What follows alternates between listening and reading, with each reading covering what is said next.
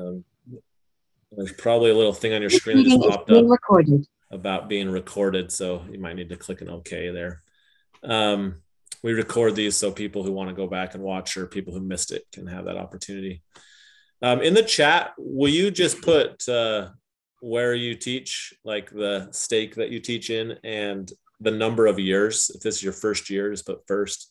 It's kind of fun for each other to see who's on the Zoom call and the experience that's here, or newness. If you're feeling like you're the only one who's a first year teacher. Probably 2.5. Gonna great.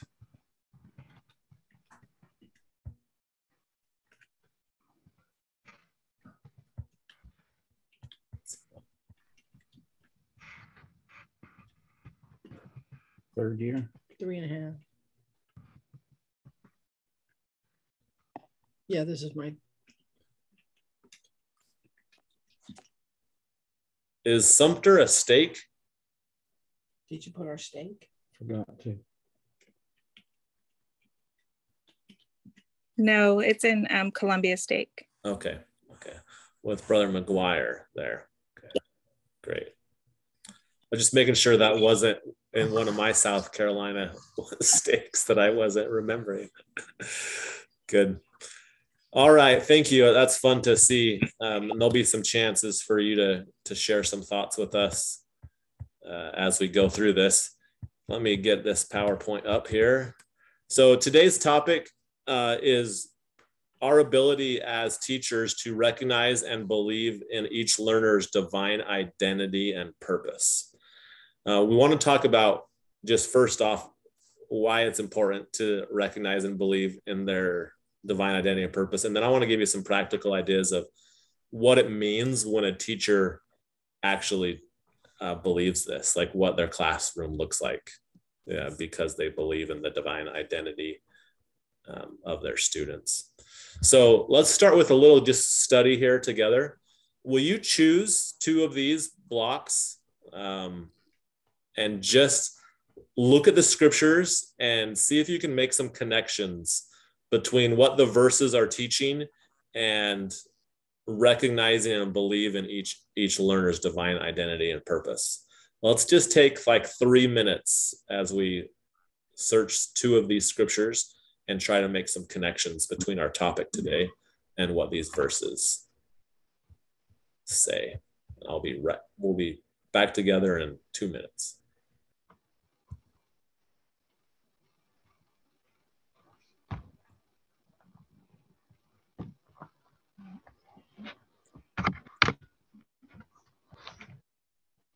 Doing the last two. I gotta get a phone.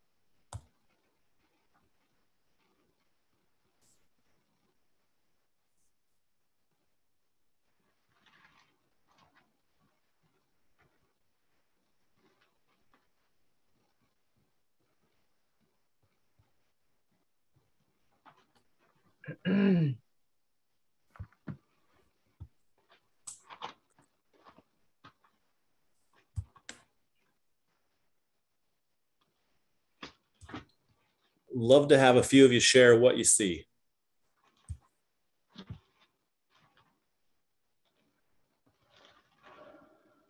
I can share. Thank you. I took Abraham 3 and then First Samuel.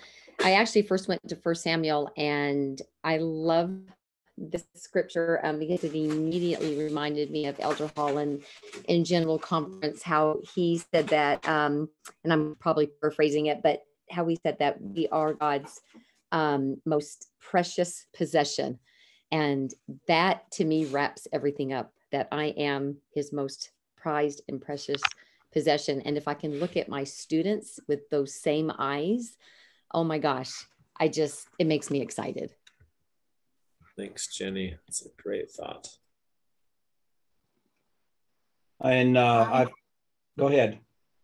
Oh, I did 1 Corinthians 12:21-23, and it was where every member is needed a body, and so every student is needed in seminary, even though some may act like they don't want to be there, they're still needed, and they contribute to the whole.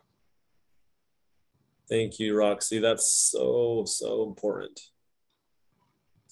I noticed in Doctrine and Covenants and in the Abraham where he talked about the spirits being noble and great, and they were the ones to come forward now.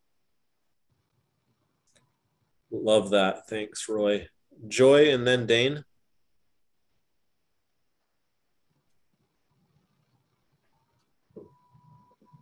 Joy, go ahead.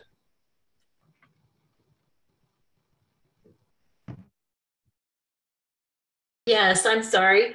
I really like 1 Samuel 16:7. Look not on his countenance, for the Lord seeth not as man seeth, but the Lord looketh on the heart.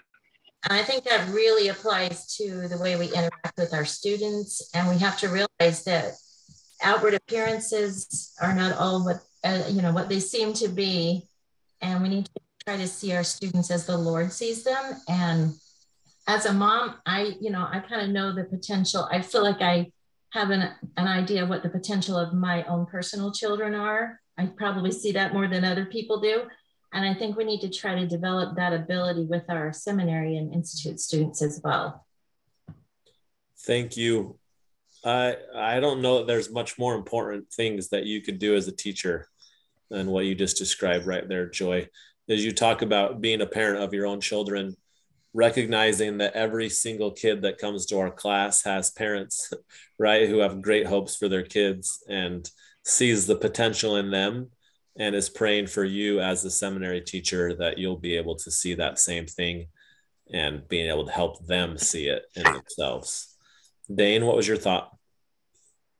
Well, Roy kind of stole my thunder there. I read Dr. Covenants and Abraham. But so what I'll do, I'll just add a little more to that. Right. Because it was that was very personal to me personally, about choice spirits being held back and come forth to this day. When I first joined the church, this was back in 75, 70, and before the priesthood issue, and people were saying, well, Dane, you were, I guess you did something in the pre-existence that you were kind of cursed and so forth. But yet my patriarchal blessing said that I was held back, I was chosen and held back to come in this day. So I had that conflict there. And so now I've realized that, the thing about this curse was just a fable or whatever, and yeah. I was grateful to hold on to that, to know that I was chosen before this earth to come at this time, and that's what these two scriptures reminded me of. Thank you, Dane. I really appreciate you sharing that with us. I could feel the truth of it as you were speaking, and I even had the feeling, Dane, that you were reserved and prepared for this very moment to be in this upcoming school year, to be the seminary teacher of the students who will be in your class.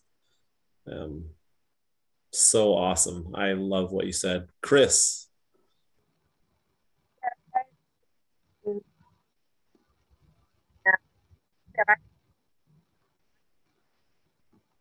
Chris, I'm not sure why, but we can't hear you. You're unmuted. Maybe you just need to get a little closer. Can you hear me now? Yeah. Oh, okay. I agreed with the sister who previously spoke about 1 Corinthians, but I also caught this little part. And the members which we think to be less honorable. For me, that's the troublemakers. And instead of alienating them and figuring, you know, I'll just ignore them or they'll go away or whatever, they put more honor on them. And I truly believe Satan works on the most valiant. And for whatever reason, fear, resentment, anger, whatever, we say who we are through our actions and I mean, what we're feeling inside from our actions. And so I know that as a seminary teacher, this is my first year. So I know as a seminary teacher, I'm going to have to be really in tune with the Spirit and be Christ-like to every single kid in that class. And when you have prejudgments of troublemakers, what did Christ do when people were chastising him? Father, forgive them, for they know not what they do. And that's what I got out of that. That's beautiful. Thank you. These might be scriptures worth taking a picture of or writing down. So in those times when it's easy to forget these truths, you can go back to them and remember who's in your class. Remember who they really are. I want to do just a quick exercise. I'm going to talk through this. This isn't prepared on my PowerPoint or anything, but it's just come to mind as you guys have shared your beautiful insights. And maybe this could be useful.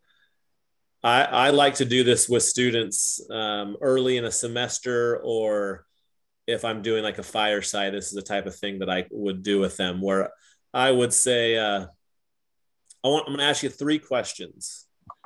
And I just want you to write down the first things that come to your mind.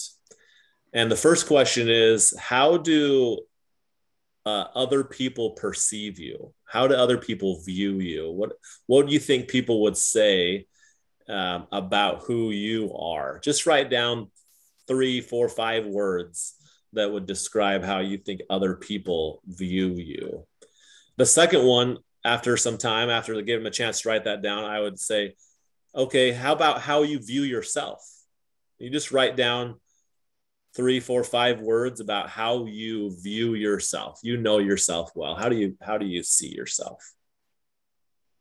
And then number 3 is, from what you know about the scriptures and the words of the prophets, how does God view you? How does God perceive you? And let them write down that a little bit. And then I'd say something like, tell me your observations from that experience. Like, as you wrote down those things and had those different questions, what did you learn? And then I say, which one of those is true about who you are? Seminaries. And of course, they know that it's how God views them. There is more truth in how God views them than even how they view their own selves, right? Or how others view them, for sure. And then I like to go to Jacob chapter 4, verse 13, and identify a word that is in Jacob 4. And I'm sorry, this just came to my mind, so I'm not prepared to show you stuff. But Jacob 4, verse 13 has the word really in it. Really, really.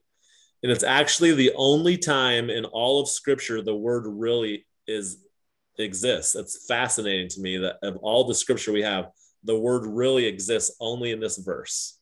And it's talking about truth. Things as they really are and things as they really will be is what it says in Jacob chapter 4.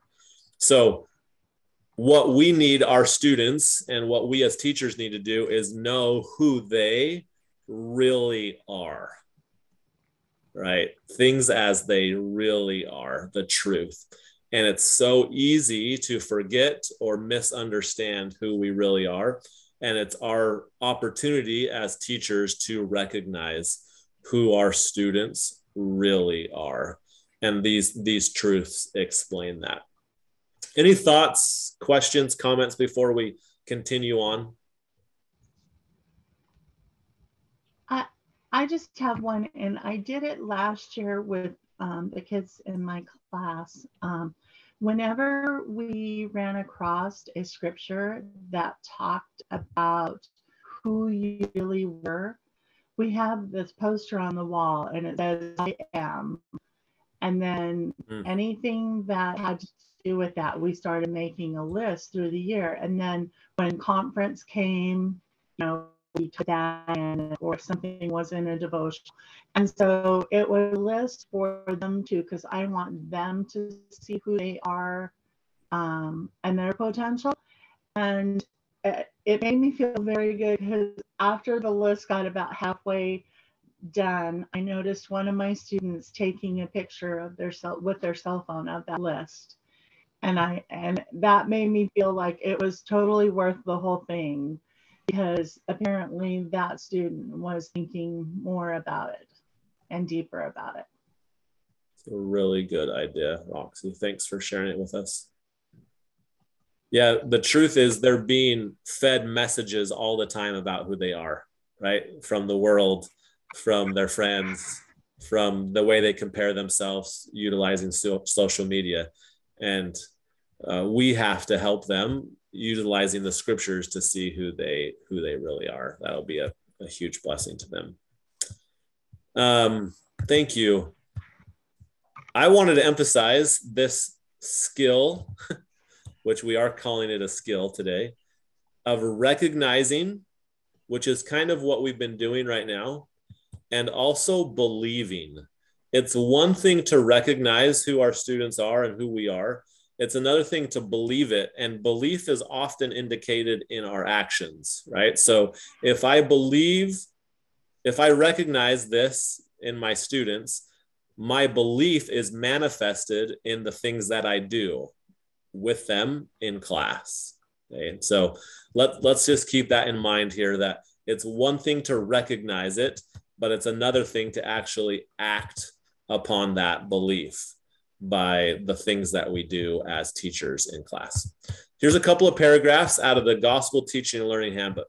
If you're new this year, you may not know that there is a brand new Gospel Teaching and Learning Handbook that is for all gospel teaching in the church, that was designed by the seminary part of the church and now is being utilized by all areas of teaching. But this is all brand new, really, really well done, very concise, like small and to the point stuff. So let's read this.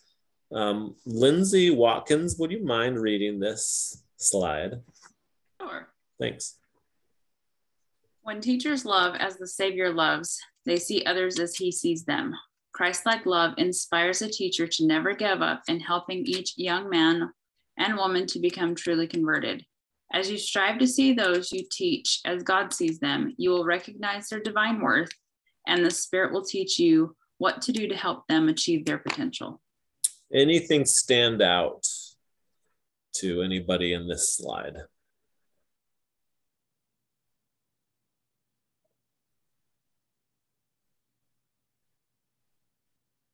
Yeah, if you don't mind me, that's the key, is that we are the key focus of us as teachers is to have the students come to know the Savior. That it's just not a class to learn about the Savior. It's a class that will introduce them, and if they don't already have it, introduce them to get to personally know the Savior and have the Savior in their lives. Absolutely. Beautiful, Dane. Thank you. Joy. You're on mute still, Joy.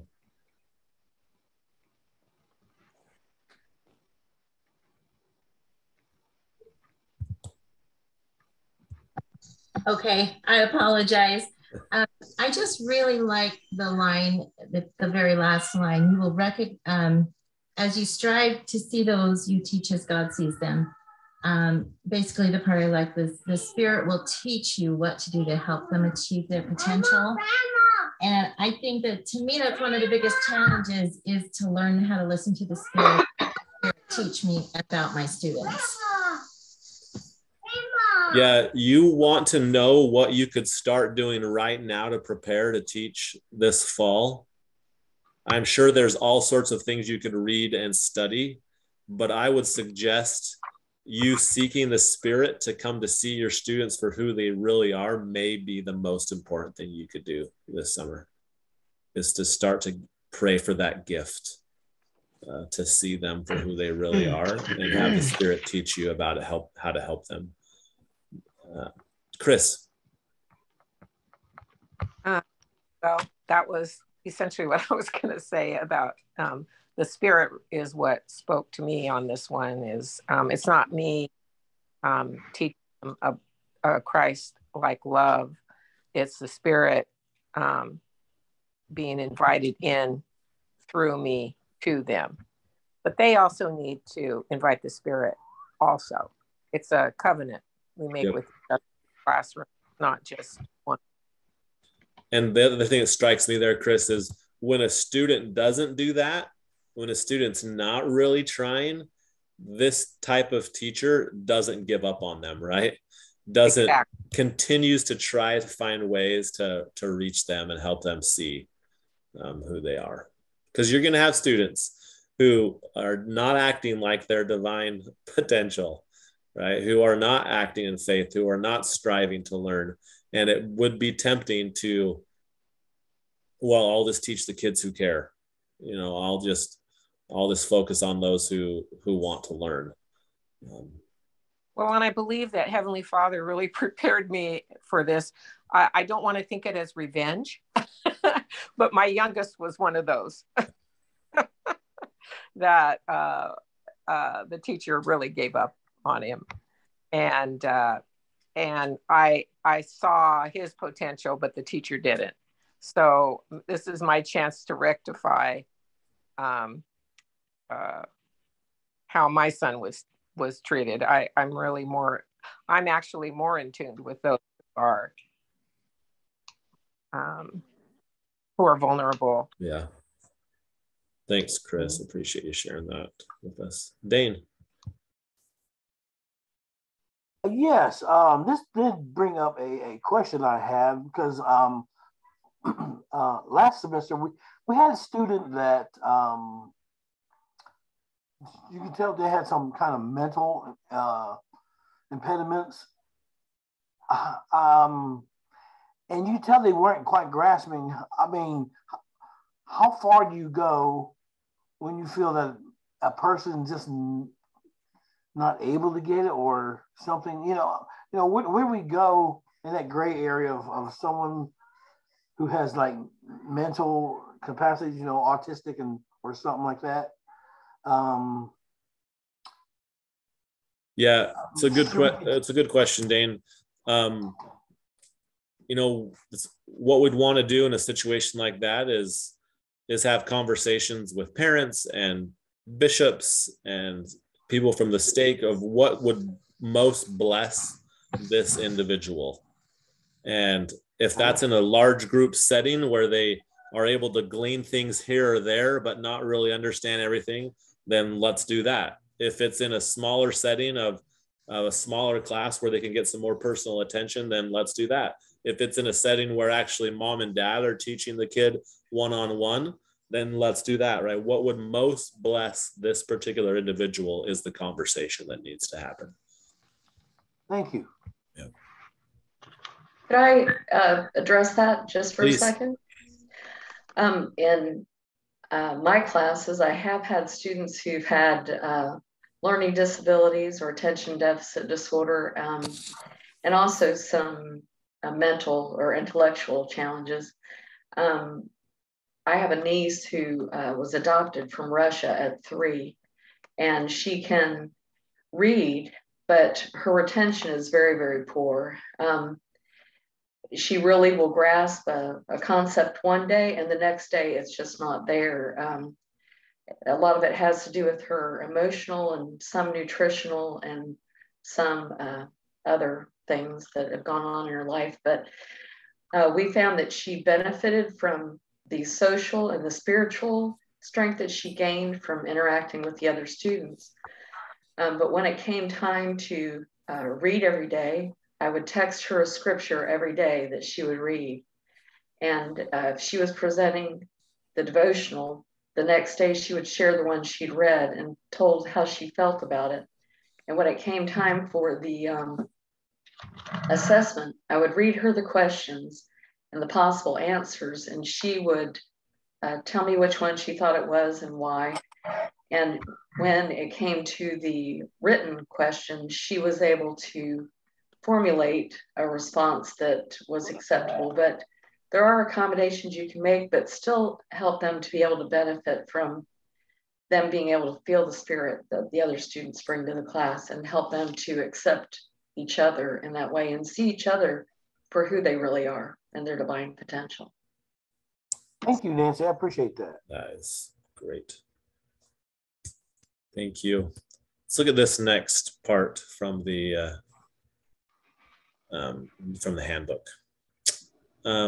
Sister Rollins, am I saying that right? Would you read this slide? It is essential that gospel teachers focus on each learner's divine identity and potential, see them as contributors, and empower them to learn for themselves by faith. If the youth sense that you trust them, their confidence in their divine potential will grow, and they will surprise you with what they can accomplish. All right, thank you. Things that stand out here in this paragraph.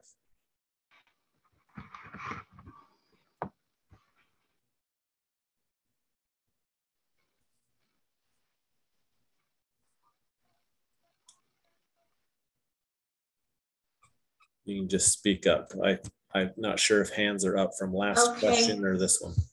I will just speak up. This is Joy Coles. I like the line, you know, that if the youth sense that you trust them, their confidence in their potential will grow. And I think we have to be trusting in them enough to give them more responsibilities, like, you know, assigning that devotional, seeing if any, you know, will serve as maybe a class president or study and present a part of the lesson, giving them more responsibilities. And that's hard for us as teachers, I think, to let go and give that to them, hoping they'll come through, hoping they'll do what you asked, because they don't always as teenagers. But I think it is something that I need to probably is trusting them more and conveying that trust and giving them responsibilities in the learning process. Thanks, Joy. I hope that you will do that. It will matter and they will sense it.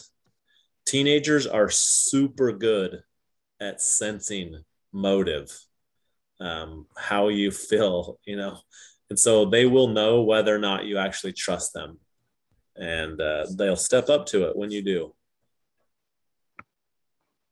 Anything else stand out?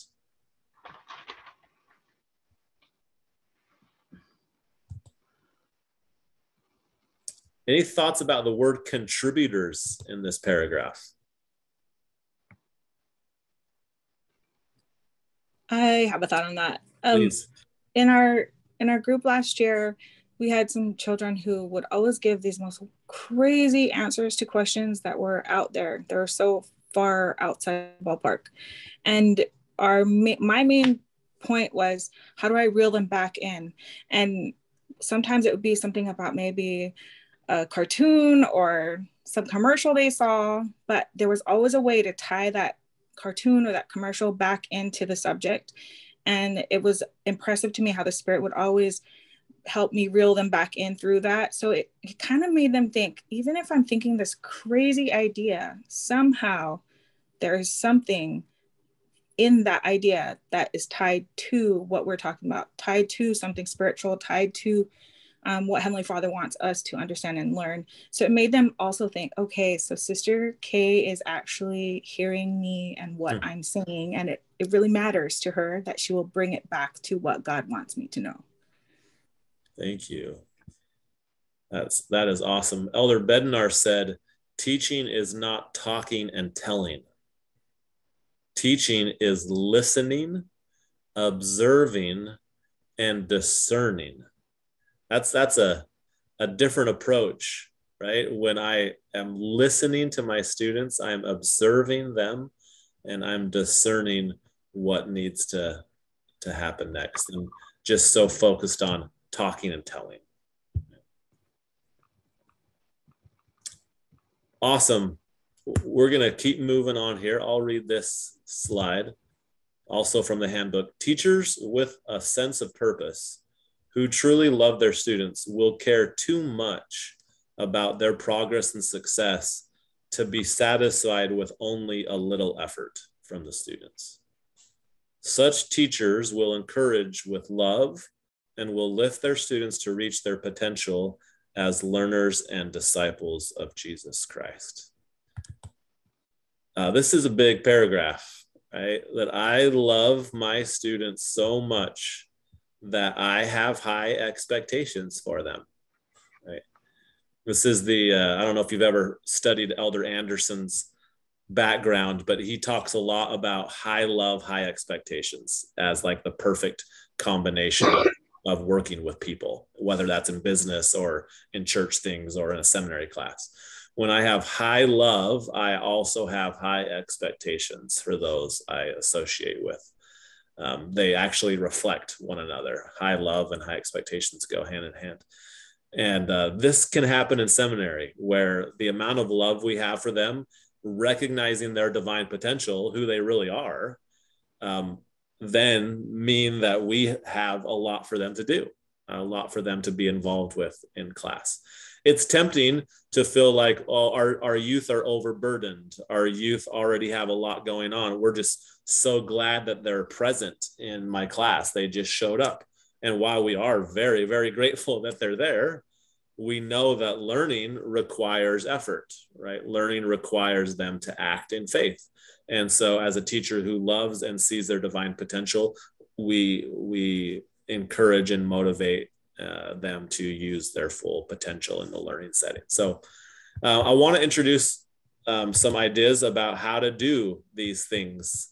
What does this look like in practical terms when I recognize and believe in the divine potential of my students? You may have heard of some of these principles before, but I'm just going to kind of talk at you a little bit here for a minute, and then I'll have you ask questions. So a couple of more things here I'll emphasize. Students are edified when they are led through a process, a learning process that's similar to what the teacher has experienced during lesson prep. Students should be led to search the scriptures for understanding and to discover the truths of the gospel for themselves.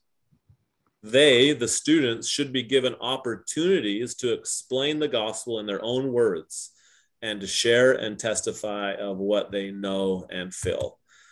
A lot of learning in the church happens where a teacher has a great experience prepping, and then the teacher comes and shares all the wonderful things that they learned preparing. What we're trying to do in seminary is not that. We're trying to help students have a similar experience that you had as you were studying the scriptures, so that they can be just as excited as you are from the things that you discovered when they discover things for themselves, right? Continuing on here. Our role, this is from our administrator, our role as teachers is to help students discover, understand, and live the truths they have acquired for themselves. It is not simply to dispense the knowledge we have acquired. Great teachers don't teach. That's a fascinating phrase. They help students learn. We should expand what we think of as effective teaching and focus more not on telling, but on helping our students have experiences that invite learning. So some of you have probably been introduced to this idea of what is being termed scripture feasting, but it's an idea of allowing students to dive into scripture blocks themselves at the beginning of class with a question in mind and searching and preparing to share what they have found. Here are 8 questions that are often used in this scripture feasting experience, where a block is given to a student. Let's say, Isaiah chapter 1, verses 1 through 10, and they're invited to choose one of these questions, to read the block through these eyes, and then see what they find, and then share it with their classmates. Here's a little bookmark that is used sometimes, and I have some PDFs of this that can be printed out if you would like a copy. But this is a little bookmark that goes with the students, and as they study, they have these questions that were just shown to you. On the flip side of this bookmark has some scripture study skills, some skills that can be used to help them as they study.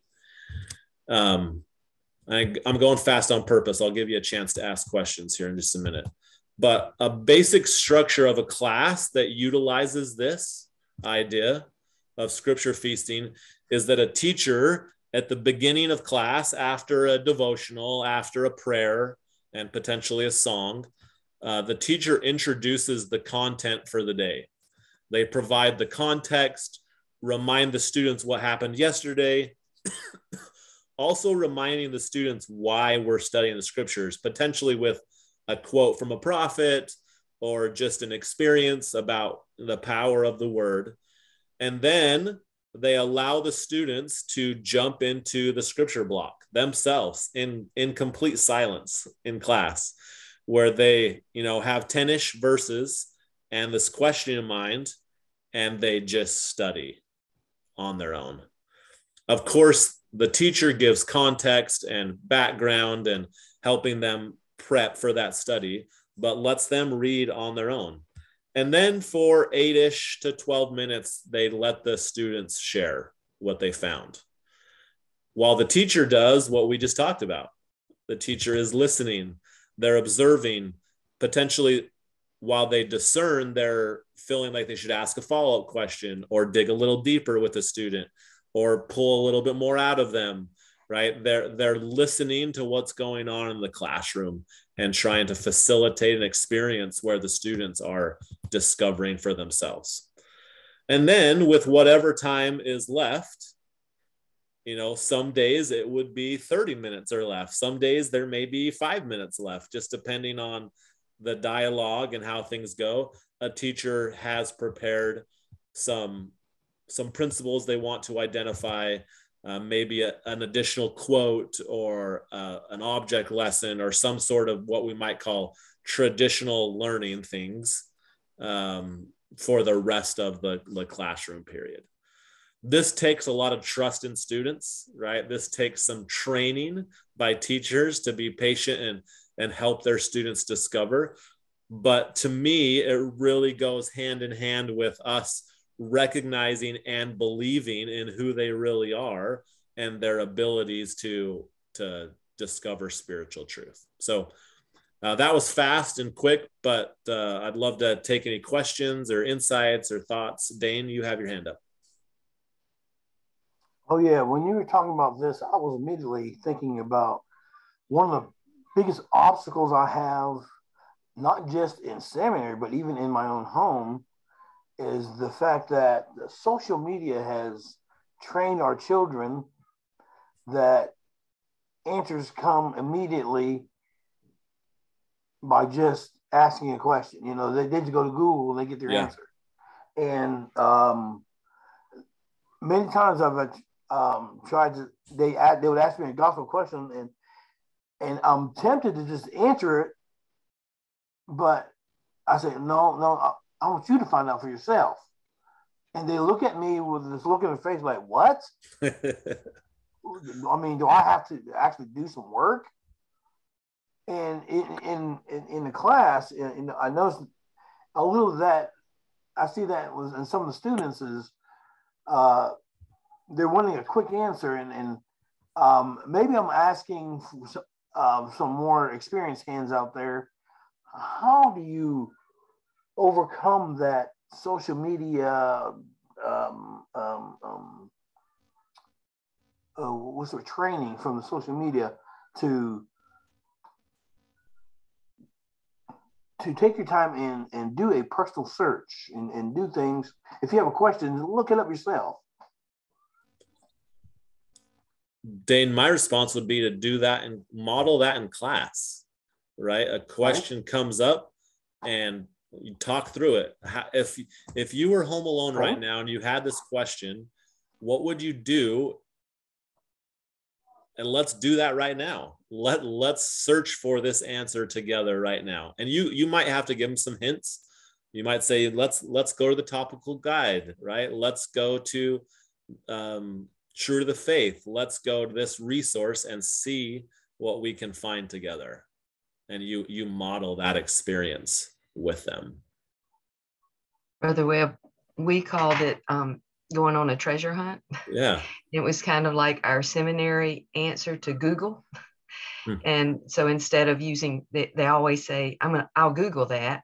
And instead we'd say, well, let's go on a treasure hunt and we would only use the resources that we had in our gospel library. They could use anything, magazines, anything they could.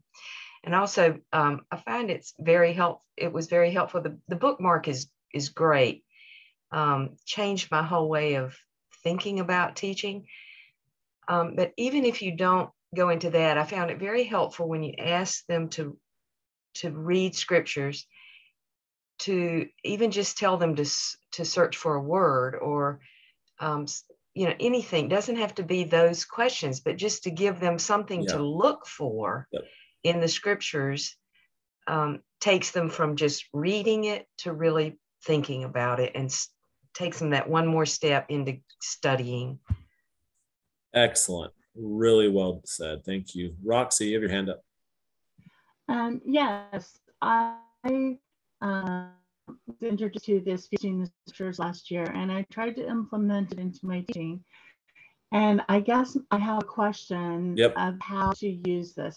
I have 2 students in my class that have eye disability, meaning their eyes do not work together. So reading is extremely difficult for them.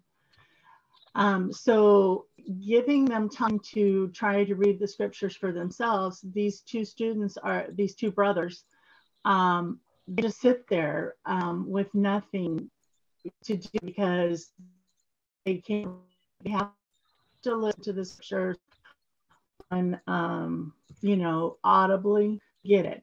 Now, the family is fantastic about doing Come Follow Me at home. And so one trick I learned was to call on these boys to maybe summarize what the scripture block was about, because the Lord has blessed them with amazing memories to remember. But I'm wondering how to adapt this for the students in our It doesn't matter. I can pay for one of those situation. I figured out again. So Roxy, you cut out there towards the end, but I think I understand what you're asking. I love your question. I've got 2 answers. One is to one of the first slides we read about seeking the Spirit for each individual. As you consider, maybe Heavenly Father has an idea that we haven't thought of yet. One idea is that you could also play those 10 verses audibly, through the app, and ask students to follow along in their scriptures while we listen to this. So then it's both being read aloud, and the students who can read can follow along and mark and underline. Or potentially you just have one student who reads those 10 verses aloud, and then everyone else is following along, looking for their question. Could be a solution. But like I said, I'd imagine Heavenly Father has more creative ideas than I do. Well, thank you. So our time is short here, and this is not intended to be a full encompassing training that helps you completely know everything to do on this regard, but it's just to kind of start to get the ball rolling a little bit as you continue to seek the Spirit. I want to end with a couple of quotes here from our prophet. Okay. He said recently, many of God's most noble spirits, perhaps his finest team, were sent to earth at this precise time, the most crucial time in the history of the world, to help gather Israel. They are among the best the Lord has ever sent to this world. They have the capacity to be smarter and wiser and have more impact on the world than any previous generation. I just want to testify that's who's in your class. They may not see it. In fact, I'm guessing they do not. And their friends don't see it in each other, but the prophet does. And he's asking us to. When we believe this, we will do things differently in our class than has been done before. We won't just rely on talking and telling. We won't just rely on them, well, pat them on the back because they showed up. No, we're talking about people with an incredible capacity to have a huge impact on this world. And when we believe and recognize that, we'll do things differently with them in our time. Thank you for accepting the calling to be a seminary teacher. This is not an easy calling. There's high expectations for you. There are people praying for you. There are parents who are just so desperate for something to click with their children this fall when they come to your class. And I know that the Lord will sustain you in your efforts. He is so good to seminary teachers. He's going to bless you in more ways than you can even imagine. And I share that in the name of Jesus Christ. Amen. We're going to close. I have time if anyone wants to stay on and ask